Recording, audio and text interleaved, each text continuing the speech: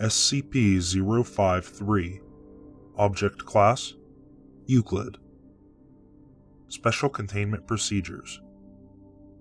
SCP-053 is to be contained in an area no less than 5 meters by 5 meters and given adequate room to move. Toys, books, games, and other recreational devices are to be amply provided and rotated every 3 months. Proper bedding, bathroom, and medical facilities are to be maintained at all times. Food should be provided 3 times daily, and 2 snacks are allowed if requested. No physical contact is to be made with SCP-053 without full atmosphere containment suit and eye shield. No eye contact is to be made with SCP-053 for any reason. Any objects given to personnel by SCP-053 may be removed, but must be given to quarantine for examination. Only 1 member of personnel may be present in the room at any given time, and must be secured by a safety line of steel cable.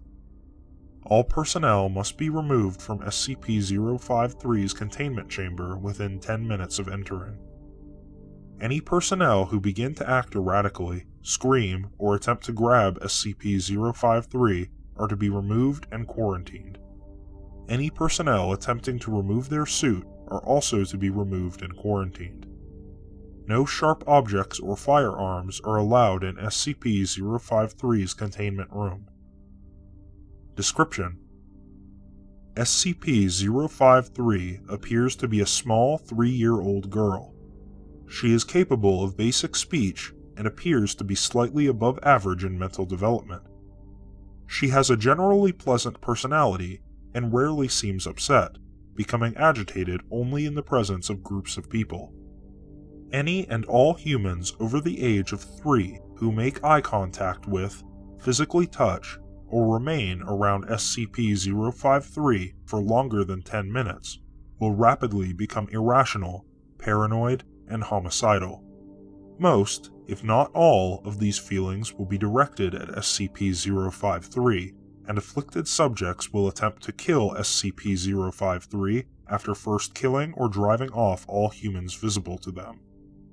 Those attempting to kill SCP-053 will suffer massive heart attacks or seizures and die seconds after doing any physical damage to SCP-053.